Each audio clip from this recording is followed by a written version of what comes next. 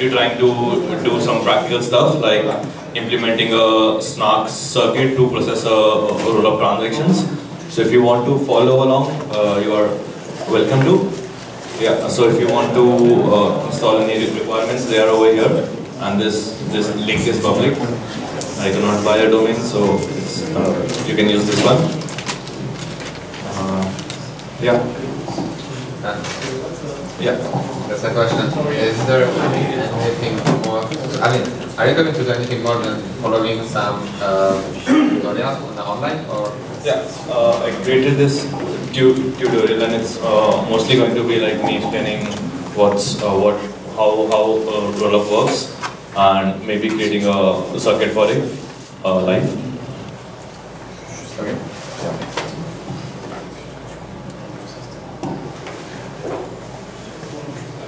Is there a way to zoom in a little bit on the link? Sure.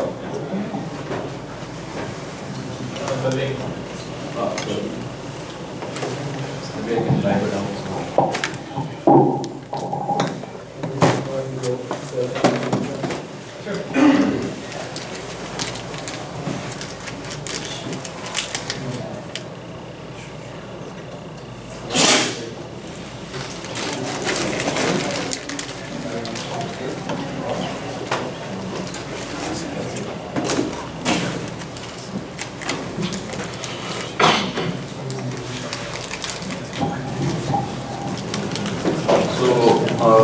Yeah. So. Excuse me, can you make everything bigger? Sure. This is what? Yeah.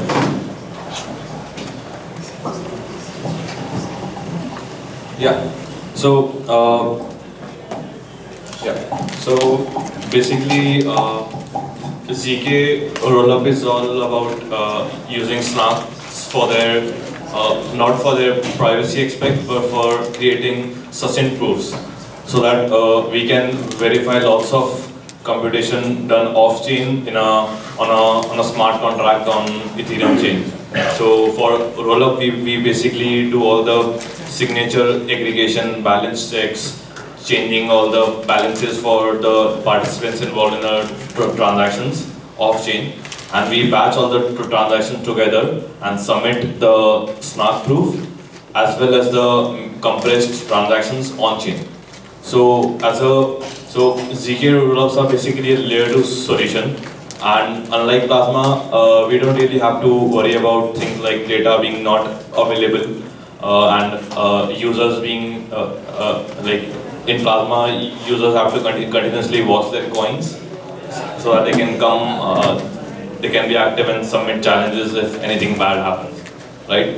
Rollup has no such assumptions. So a snark proves the validity that the transaction, that the computation done off-chain is actually valid, right? So it's pretty simple. So we have two actors involved in a Rollup chain. There is a coordinator and there is user. So the coordinator basically takes all the transactions, which is like inputs and signatures from the users via RPC endpoint or API or anything like that. And he basically generates a batch and passes all the transactions to the snark circuit. The snark does all the processing and emits the updated root hash and the snark proof.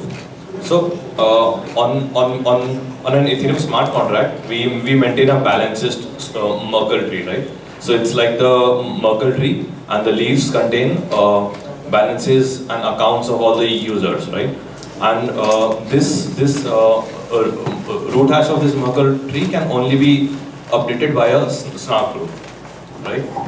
So as soon as the batch is processed by a coordinator, he submits the snark proof on-chain, and the on-chain verifier checks if the proof is correct, and if the proof is correct, the new root is updated in the smart contract, right?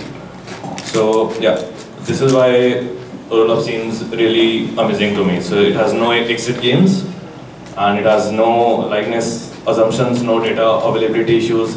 The transaction fees is still very less, Yeah, and basically we can create rollup chains not only for payments. We can do stuff like CryptoKitties. We can do stuff like what Fairwind did, like any sort of smart contract, right? So it's basically a snark storage layer, basically. You can put anything you want in the leaf of the Merkle tree, and it will work, right? Yeah. So for the purpose of this tutorial sort of thing, we are using Circom and snark.js. They're basically JavaScript-based compilers. Yeah, and these are basic commands. You can like hop back to them whenever it's needed. We'll mostly need them every time we do a compilation and we create an input, right? Cool. So I'm just going to show how to create one simple constraint, which is like a arithmetic constraint. We are going to see if A plus B equals C and create a snark proof for it, right? So so that we can go anywhere and prove to someone that this computation was done correctly, right? So it's pretty simple as you can see. Just like create a template. Template is just like a circuit, and and the inputs, they are called signals. So every variable is a sort of signal. You can imagine circuits like electronics circuits, right? So in electronics circuits also we have signals in inputs and outputs as well. So here we are accepting 3 private inputs. We are calling it A, B and C. And we have one public input, it's called C, right? And we create an output signal called out. Yeah. And this is that we are forcing a constraint. We are basically forcing A plus B to be equal to C, which is provided as a public input. So if we can basically prove that 2 plus 2 equals 4 without getting to know what the first 2 variables were. We don't need to know that there were 2 and 2. Yeah, that's what. So they can be 1 and 3, or they can be 3 and 1. We don't really need to know over here. So this basically creates a constraint for addition. We can do one for multiplication as well, like this. It's pretty simple. And whatever we need to give as a output, we just force a constraint and we assign to the output variable. So as you can see, it's pretty simple, right? Yeah. So as soon as we are done with so is anyone following around, or should I wait? Yeah, cool. So if anyone wants to compile it and generate inputs, and so first of all, from the Circom circuit, we create a compiled version, and it's called it's basically JSON representation of the constraint in the circuit, right? And then we basically have to create inputs. So the inputs for this would basically be A, B, C, A, B, D, and C, right? So we just put that in a file. I can show you that part. Yeah.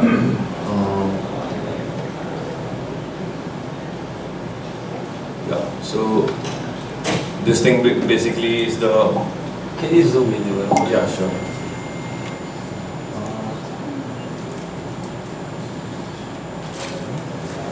Yeah. So here we just pass the inputs 2, 4, 6, and 24, and we create an input.json, right, which has all of these variables, and then we basically when we have input.json ready, we calculate witness, which is like the inputs we are going to provide to Snark, that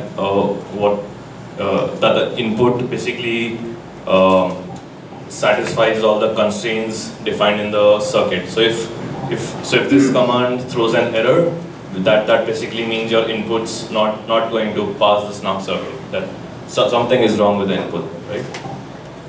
And this is the trusted setup. It's currently only on your laptop, so it's going to be pretty unsafe.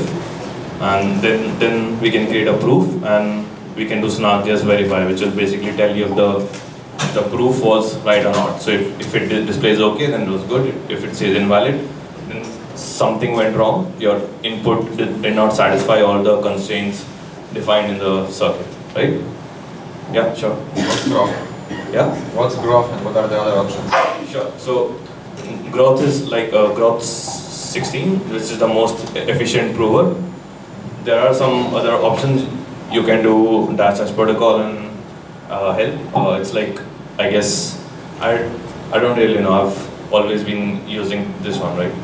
GM Crossing OS 17, which is an updated version. Yeah? And there's some older versions as well. Just like the thing, it's just sort of kind of release speed. Yeah.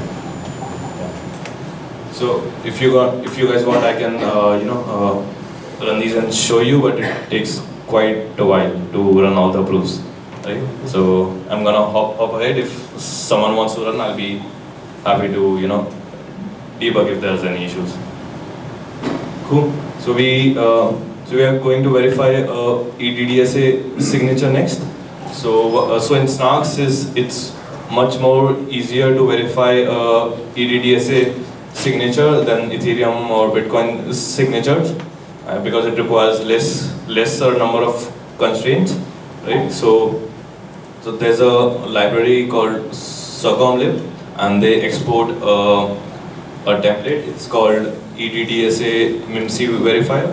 Have you heard? So there's a hash function called MIMC because SHA-256 is like way too costly to use inside a snark. So this is like so MIMC uses much less number of constraints, and it's therefore the proving time is low. And for the purpose of this workshop, this level of security should be just fine, right? So it's very easy to use this template. We just like pass the from for a EDDSA pub key, there are two parts. There's the X coordinate and there's a Y coordinate, right? So in the verifier, we send the X coordinate, and here we send the Y coordinate, and this is parts of signature, and this is the message that we want to check the signature against, right? So if the calculate witness things run smoothly, then your signature was basically correct, right? Yeah. So the real world scenario, which verifier we should use? Yeah. You say that this verifier is only for the demo proofs, right? Which one? That is efficient but not very secure. Yeah. Correct? The security is not widely researched yet, so people generally tend to avoid this because it's not the security is not really proven at the moment. But it's not broken. It's not proven either. So people generally tend to avoid it, but it's fine for the case of a workshop. It's very hard to prove the security of a hash function. So MIMC we think it's alright, and today we announced that we put like a $20,000 value of conditions Yeah. of MIMC, but we still don't know, so that's what we was saying. Yeah. And if not anything, is there any other one which works well and has more? Peterson works pretty good. That is Yeah. we're pretty confident about. Yeah. That's slow, right? I think. Sorry? That's not slow, I think, right? It's not as slow as SHA-256, but it's slower than MIMC. What are going to be private? Because ECDSA is already kind of, you don't leak any information for the private key. So what will you private? No. In this, we are just trying to verify a signature inside a snark. We are not trying to make things private in this circuit. Yeah. Because while verifying transaction for Rollup, we'll have to verify if a transaction submitted by a from address is actually signed by. Got it. So no private key. No. Yeah. Cool. So the next part is like creating a Merkle root for given leaves, and yeah. So in here we basically have 2 or 3 variables, which like part 2 root is basically the leaves in the Merkle proof, right? And part 2 root position is basically binary vector. So if the leaf, so let's say there's a leaf at index 0 in part 2 root, So part to root position at index 0 will basically have 0 or 1. 0 means that the leaf is left, 1 means it's right. So we'll see how that's used in like later. Right? This is a output signal. So multi-memc 7 basically creates hash if you provide it inputs. The first parameter here 2 is like the number of inputs you want to give it, right? So yeah. So if part to root position is 0, the Merkle root, the first input to memc becomes the leaf itself, right? So this is how the binary vectorization works. So if this thing is 0, then the first input becomes leaf, and because this thing is also 0, the second input becomes the sibling, right? And if it's 1, then the first input becomes the leaf, and the second input becomes the actual leaf that we want to prove the path for, right? Does that make sense? Cool. Yeah. So then we basically just do the same thing but over a loop, right? And like we can just basically copy paste this part over here, and as soon as we have filled all the inputs, if we do Merkle root dot out, which is basically this template dot out, so it basically gives us a hash of the leaf, right? So whatever we have passed over here, doing dot out over it gives us a hash. So if we give like 2 and 3, dot out gives us a hash of those two inputs, right? So it's basically used to create hashes of leaves so that we can create a Merkle tree, right? Yeah, and this part is checking the existence of a leaf in a tree. It's also pretty basic. We just like take the paths and we assign elements like we did over here, and this part basically tells us if the dx root that we have given, if the root given over here matches the root that we have just created inside the snark, right? Isn't there basic anything? There is an operator, the arrows, to pass something, right? I don't know. Yeah. This was basically designed as a workshop, so because of bad internet connections, I tried to skip it. But so people basically had to enter these values. But I can show you the snark circuit over here. Yeah. So yeah. Maybe at the end we can like let people try and fill in the stuff and other people with extra time. Yeah, sure. Sounds good, yeah. So just to show you the circuit, whatever was missing is present in this file. It's present on GitHub. I'll give out the link in a while. Yeah. So it's the samples circuits are present here, right? So whatever was missing over there is.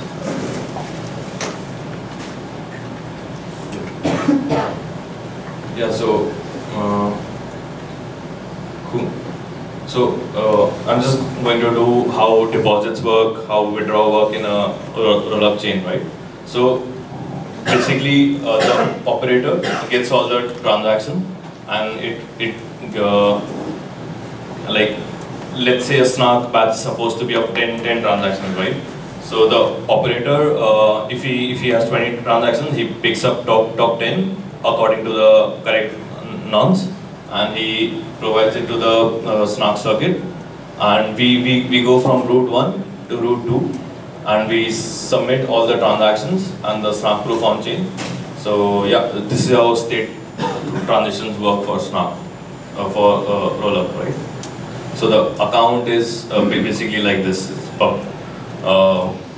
the x coordinate of the public key, the y coordinate, the balance, nonce, and the token type, right? And the leaf is basically the hash of all of this. right? But for the workshop, we are just going to do balance only. So no nonce, no token type. But we can in a rollup chain, we can actually have multiple tokens trading simultaneously, and the operator can accept fees in any or all of them, right? So yeah. Yeah. So this is how account looks like. So it's a key, balance, nonce, and type, and the balance history is this, right? So we basically change the account root every time we submit a batch on chain, right? Yeah, and in a transaction we have from index, which is like the leaf index in the Merkle tree, and we have to address and amount nonce, the token type. Yeah. So deposits to rollup chain are like they're pretty interesting. So what we do here is deposits happen totally on chain, right? So as soon as someone deposits, let's say one ETH, it's pushed to an array. As soon as someone deposits, someone does a second deposit, both the deposits are hashed together, and they are like a tree is created, right? So yeah, this is the first deposit, second deposit, and it's the hash. Then as soon as we have a third deposit, then we wait for a fourth deposit. As soon as it's done, we create a hash and we combine them together. So what we can do is, whenever we want to include the deposits in the rollup chain, we just pick up the latest root and we attach it to the existing balance tree. So we create a whole new subtree, and a snark proof is created, which basically just proves that this leaf was empty, and the deposit tree has been inserted over here.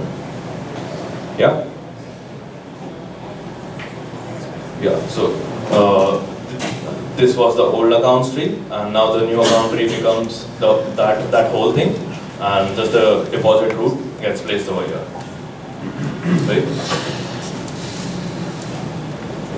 So withdrawing is also like a simple state transition, like a transfer state transition.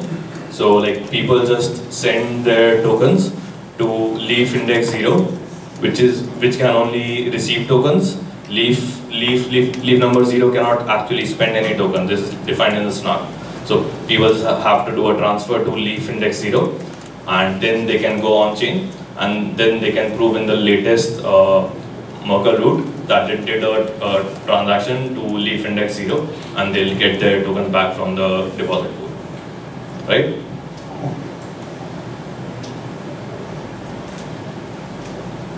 Yeah. Yeah.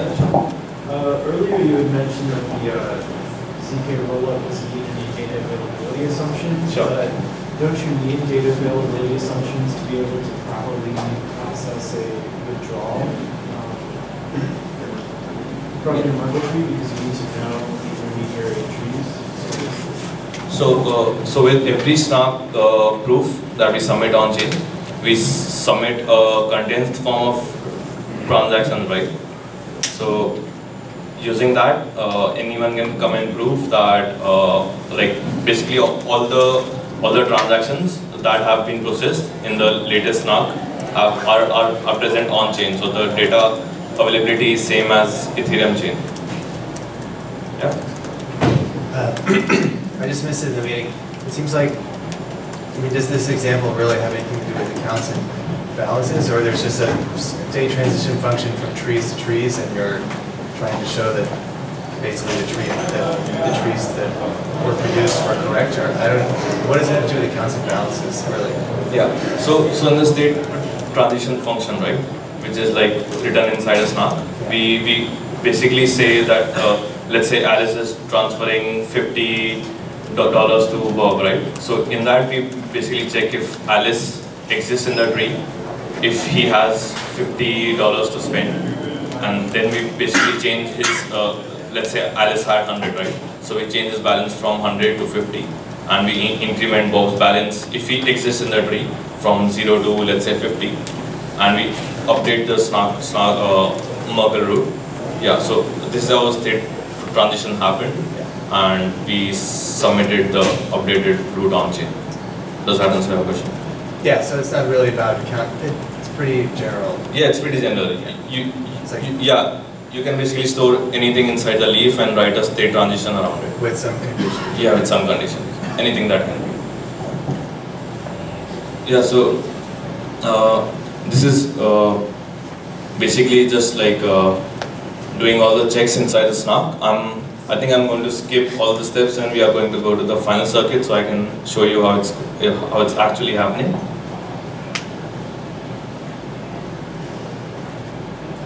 One question. So it's not only validates one transaction, just one. For validating multiple transactions, you just do the same thing with a for loop for the number of transactions you want to process. Right now it processes only one, but I have a section over here which is for multiple transactions, and you can check it out. Why do you do it with an intermediate root? Yeah. So after is it there? It was the previous page.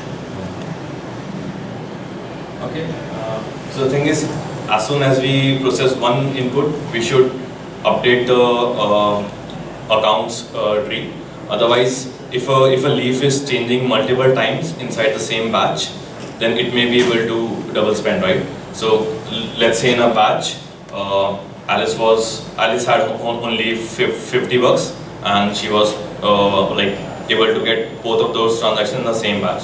So if we don't update the Merkle root after processing every transaction, then when the snark is processing the second transaction of Alice, the circuit will never know that a previous transaction already spent the $50 that she had. Right? Make sense? Yeah. So this is pretty standard. We like take the inputs as like the previous account roots, the intermediate root. Since this is just for one transaction, so it has only one intermediate root. If you wanted to do multiple, this would be an array. And here is these are all the accounts. These are all the balances. The balances in an array. And here's where you provide all the transaction input, right? Which is like the sender pub key, sender balance, receiver pub key, receiver balance, amount, the sender signatures, and the proof of existence for sender and receiver, right? And we output the new accounts root after processing everything, right? Cool. So in I guess part 3 we did a part where in part 2 we did a part where we showed the existence of Merkle leaf, I guess. Yeah, leaf existence, right? So using this template over here. Yeah. So using that, we are basically going to prove that a sender account exists in the previous account root, which is provided as an input, right? So we just pass the pub keys and balance, and yeah, we do the same thing for all the senders given in the batch, right? And then we just do a simple signature check that if the sender has actually signed the message. Yeah, and then we create a new leaf hash. So if the leaf hash previously contained like pub key balance, which was 50, then after spending 50, his leaf would look like pub key and 0. So we need to create new hash for this, and we need to update the accounts root. So this basically outputs the intermediate root, right? Yeah, and using this intermediate root, we basically check if the receiver exists in the tree or not. If we exist, then we credit the receiver with whatever amount was sent by the sender, Here's where we debit the sender, and this is where we credit the receiver, and then we basically just create a new leaf for the receiver again, and we update the root for it, right? And we just output the final root as the new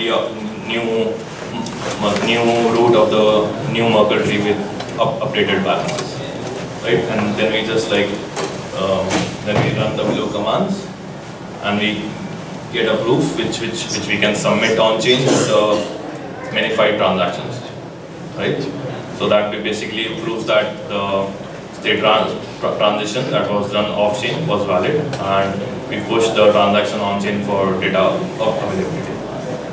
So where was the check that the transaction hash corresponds to the hash ingest? Or was that check, the particular check? Which one? That the transaction hash, the previous transaction, transaction, the account matches the leaf root. The account information, the previous account information matches the leaf.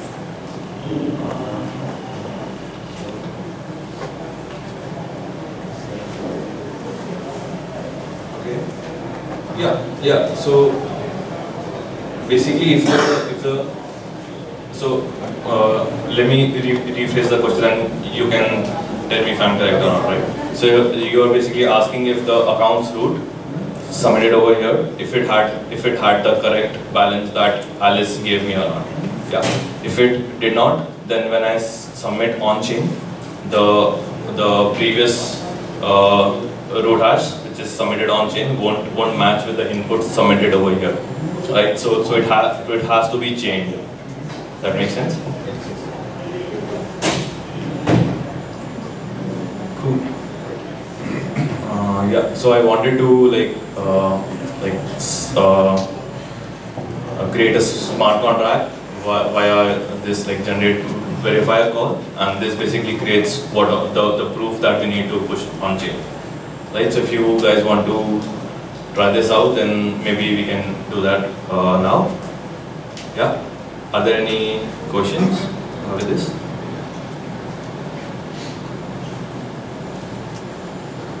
Yeah. So Maybe make the link really big again, so yeah, sure.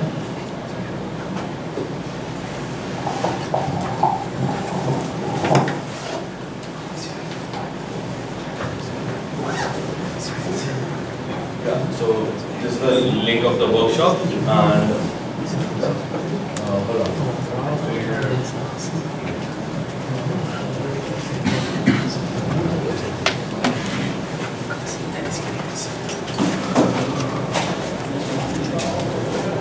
And yeah, this is the tutorial.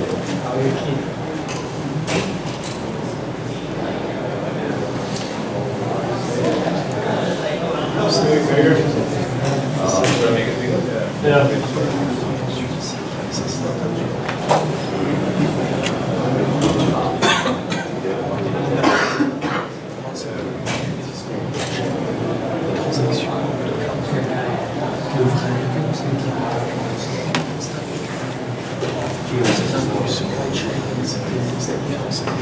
Not sure if you're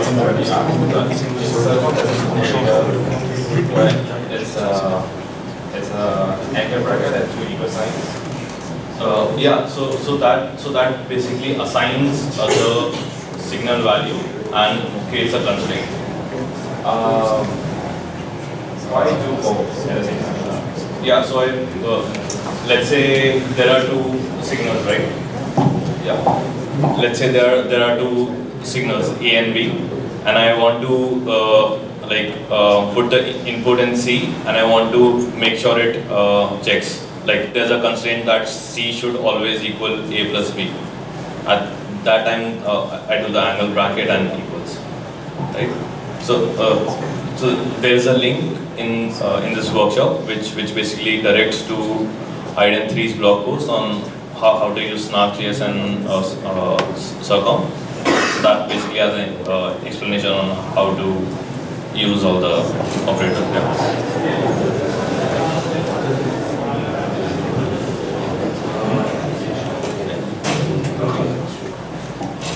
and you can clone this repo for all the code base, all the sample circuits and input JavaScript files.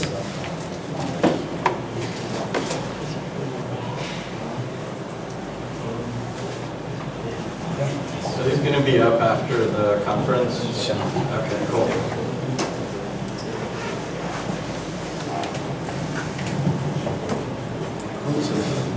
Everybody has the links, I think.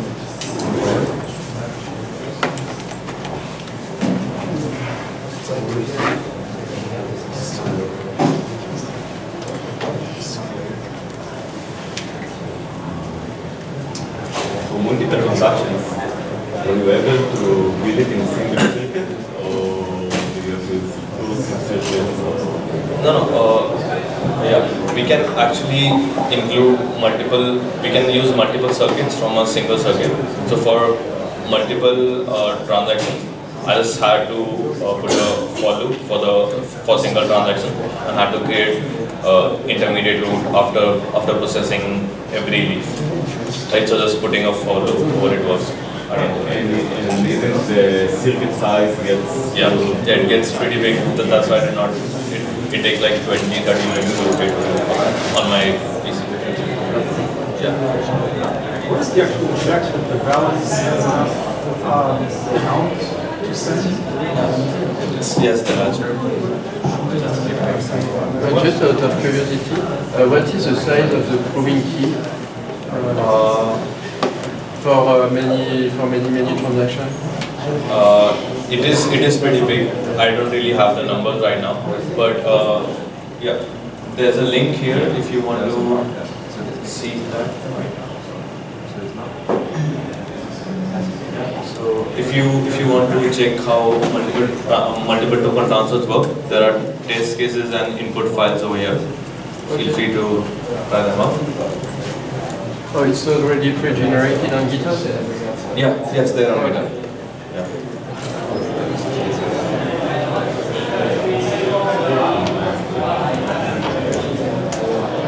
Yeah, so if everyone has the links and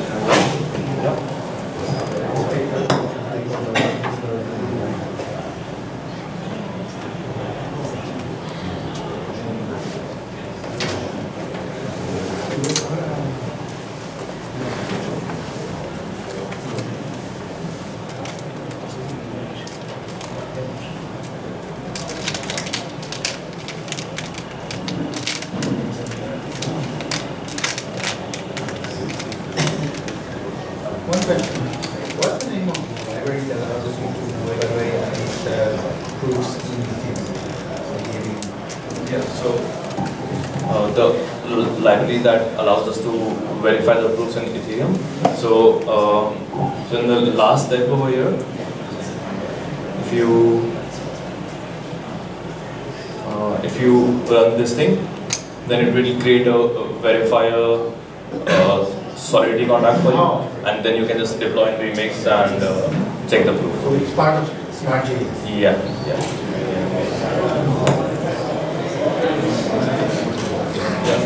Yeah, so if you want to follow along, it's like pretty simple. All the code is present here. You just have to rename most of the files. Right? So if you just clone this, then it should work pretty well for you. Yeah. And this link is present in requirements over here. Okay. Yeah. Cool. Yeah. So I can maybe do this part quickly to just show how it works.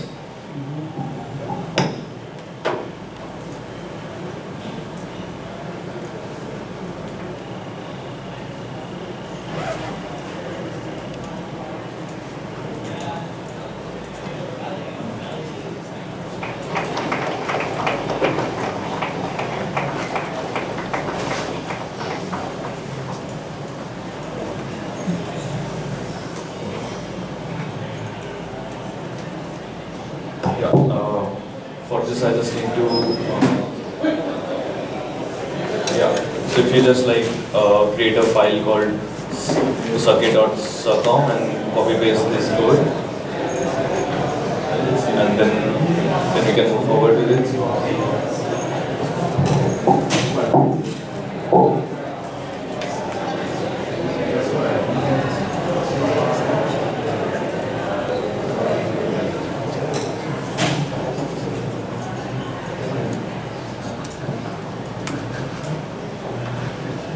Yeah, so I have this file.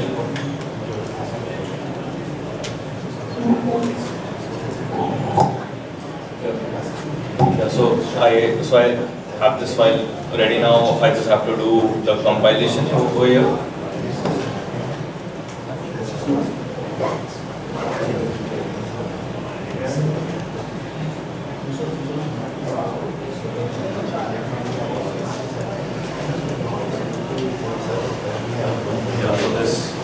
This basically creates a compiled JSON file, which basically represents all the constraints.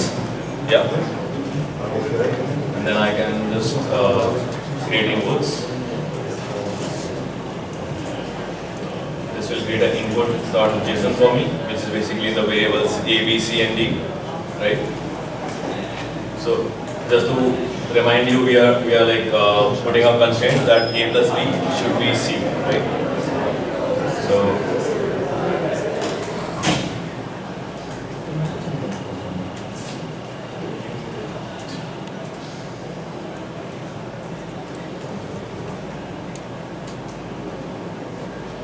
So if calculate witness runs correctly, which basically means that we are running the input that we created against all the constraints in the circuit, then it basically means that the proof which is generated would most likely be correct. We can, I can try changing the input and see if it breaks, right?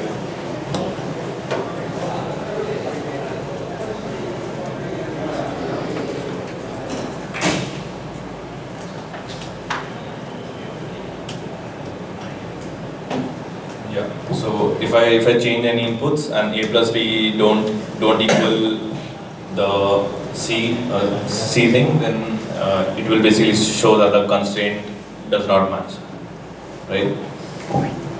So you can do the same thing for verifying the EDDSA signature and doing the Merkle tree proofs, like proving that a leaf exists in a Merkle tree and creating a Merkle root, all of that stuff. Yeah, so I'm gonna try processing a single transaction over here. Yeah, so in the file structure,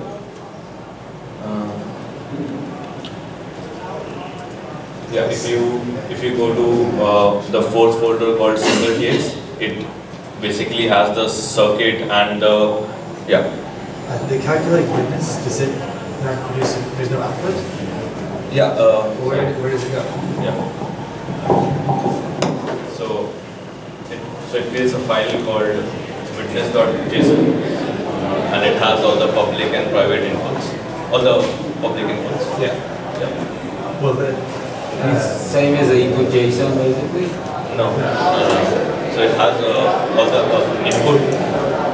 JSON is basically all the inputs you need to provide you need to provide to calculate witness, to create a witness file. To create a witness. Can you open it one more time? Sure. Is it? And so it has. You got just so the numbers that are listed here. I mean, they're not. They don't need anything like whatever. They're random, or they're kind of like random. But the length of this thing is short. You're basically also saying that the length of this thing is short because it's. I just don't understand like the length of this array of whatever 5 numbers. It's because the circuit is very simple. Yeah, exactly. So for a circuit with like a larger number of constraints, the witness file would also be large because the so it depends on the number of inputs you are giving. And this is all kind of new to me. So the constraints that are there versus the computation that happens, like how does that affect the size of this thing? Like if the constraints are like, for example, computing hash, you say, I mean, yeah, there's lots of computation there, but there's very little logical constraints about like the size, the assertions that you make on it. Like here you have assertions that about the arguments, but then you may produce like bindings inside of a circuit to like bind new variables and say that like also this. So like, does that make sense? Like when you make circuits like this, does like what constraints on things matter versus like just raw computation? Or like. Yeah. So like every you wanna go ahead? Okay. So let me repeat the question to make sure I understand. Yeah.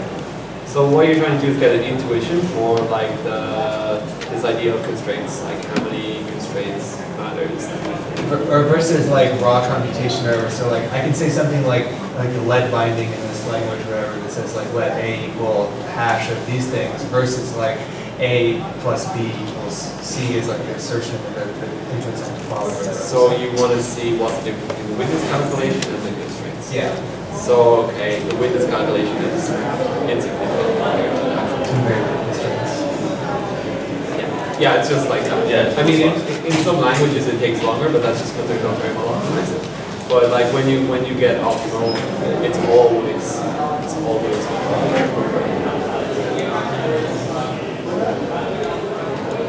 Yeah. So if we had a DEX, it would spend like 0.0001% of your time calculating witness, and all the rest of the time.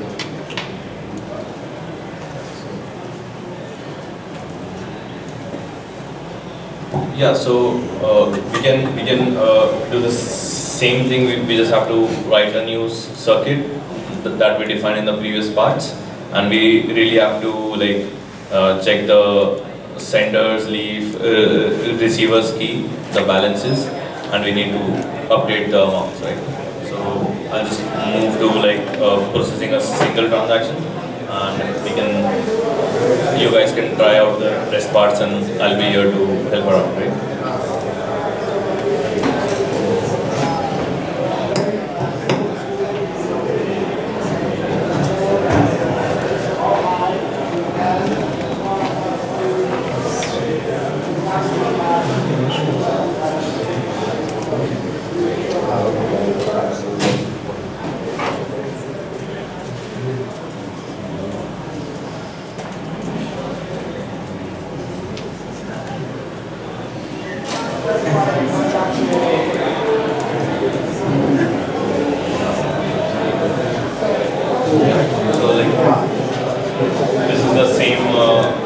That was present in the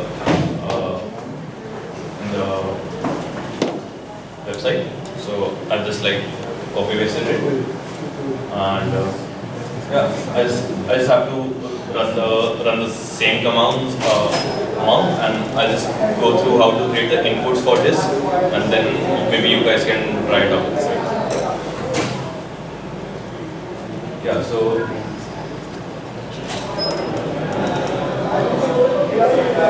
Yeah, so for this workshop, I basically created a script which like generates the input for your circuit. So we basically here create a new private key, and we declare it that it's Alice's private key, and we create a Bob's private key, right? And we have Alice's pub key, we have Bob's pub key, and we are basically using these two helper files from snark-dapp.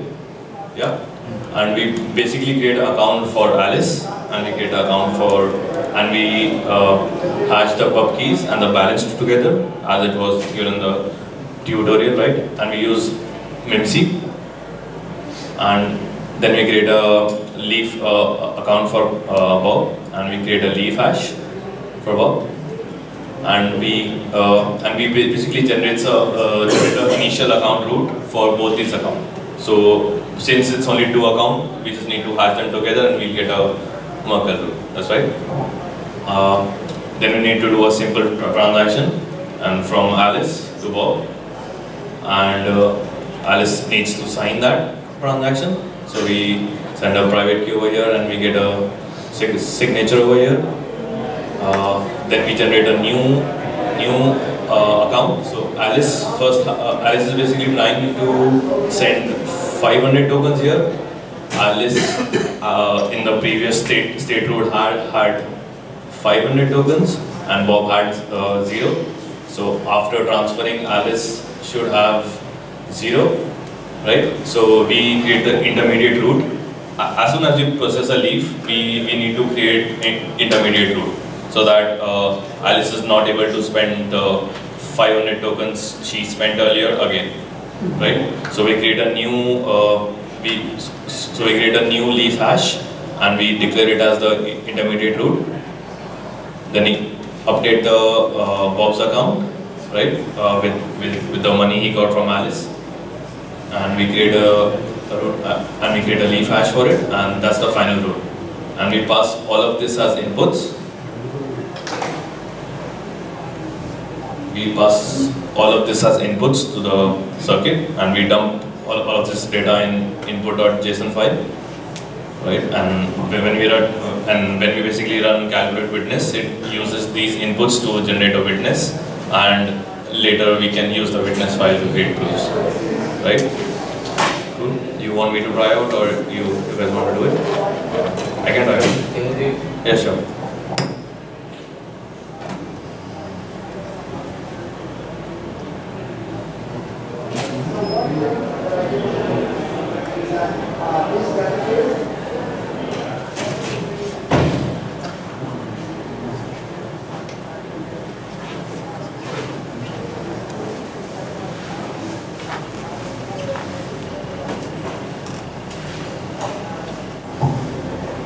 So it takes a while because this circuit has lot many constraints than the previous one, and it basically uses other circuits. So like every signature verification adds its own constraints.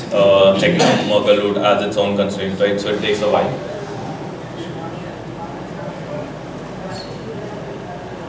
This will create an input file for us.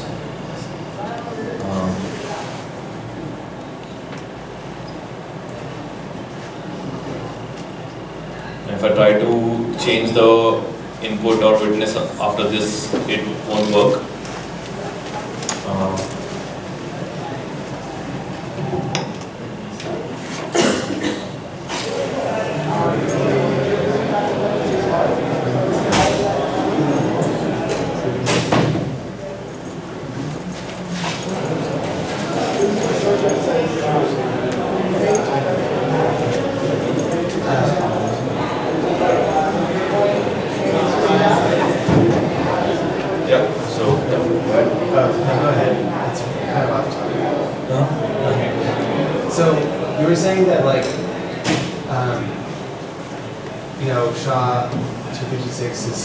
Doesn't compile well. It just creates a lots of constraints. So yeah. Slows down. But in theory, but what you're saying is that you also said that you're just saying that the compilation is the only thing that really takes a ton of time here. Yeah, the proving. Yeah. So what if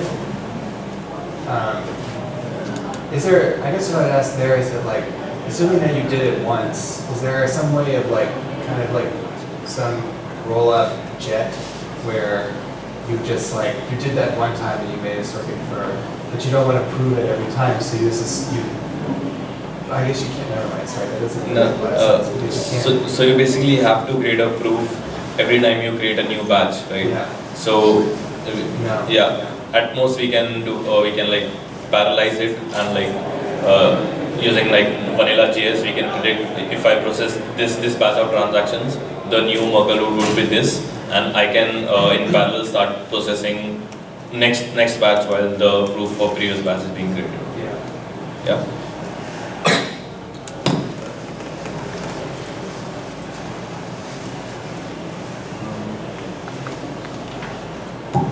So I created the proof before coming here because it takes a lot of time. So if you guys want to try it out, maybe you can run these commands.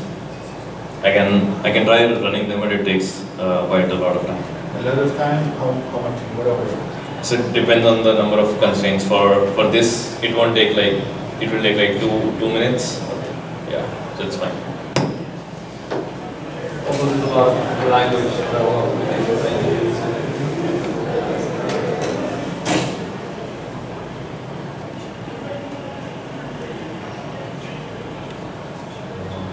Yeah, so this trusted setup is basically one party right now, but I guess identity people have been working on doing MPC with snark.js as well.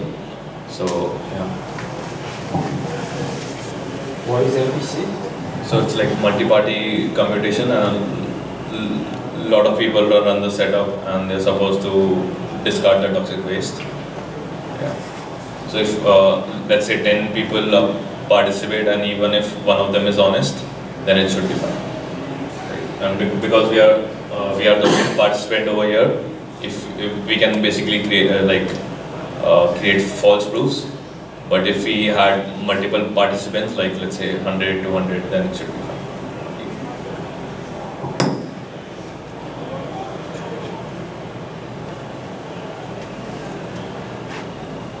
Yeah, so it takes a lot of time. I can't do anything about it. So if you guys want to try it out, I'll be here to help out, and I'll be here to if you have any questions or stuff. What question? Yeah. What about the debug tools? So if I'm writing my own snippet and I want to see what's going on inside. I think there's a log flag, so you can actually write logs, but I guess people are still working on a compiler, so I guess it should be out soon. It's early days.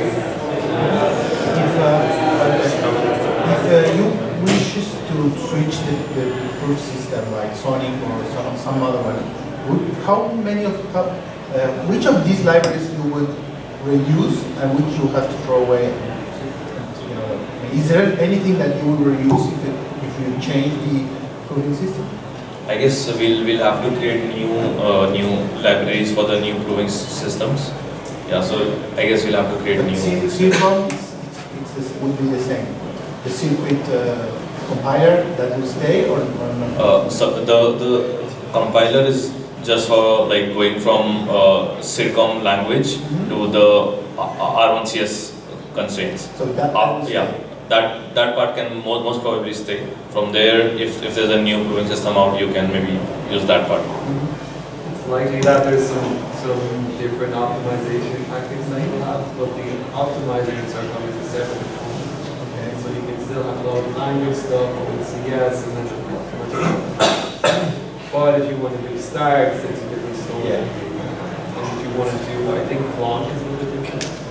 Basically with CS, so that is a little bit different.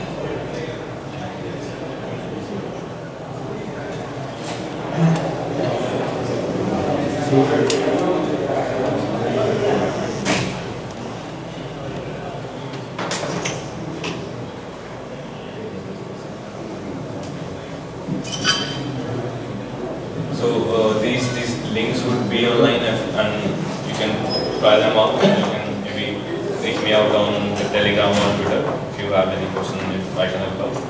What's your name? Vaibhav Chellani.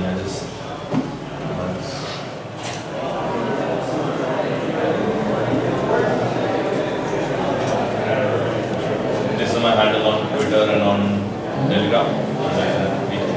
And there's a bunch of groups in the workbook at the end.